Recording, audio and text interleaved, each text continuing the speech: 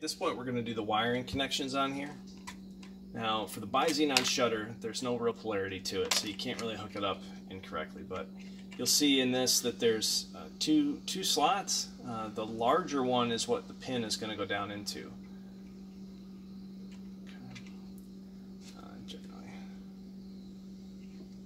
push it down in there until it can't go in any further. It's basically until those teeth appear.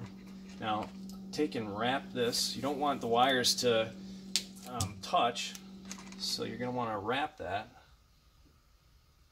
at this point before putting the other one in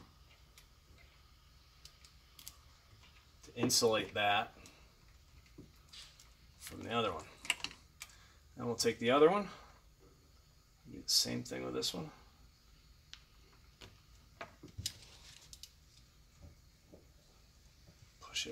Push it in, and then wrap that one as well to keep that insulated. And that also helps to secure those and hold those in there. Okay.